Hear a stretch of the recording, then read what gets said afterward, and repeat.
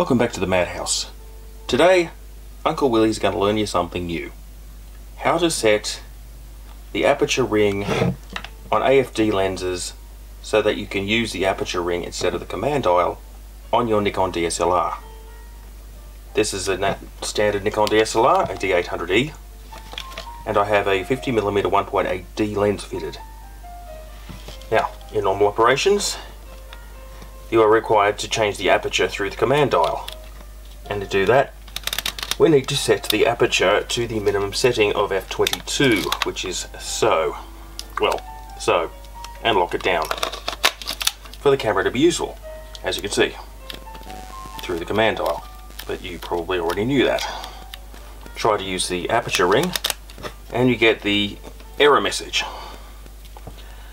But what if you're like me and you actually like using the aperture ring? For example, you could use older manual focus glass, or you can just set it in the custom menu. For example, go to menu, F, controls, go down to customize command dials, aperture settings, aperture ring, OK, and hey presto, it works. And now you can use your aperture ring just like you used to do in the old days with your 35mm film SLRs.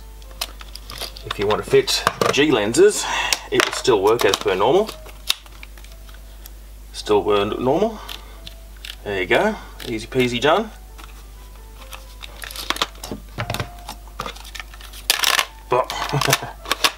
There we go. 1.8 right through to f22 as per normal. And that is how it's done. Signing off.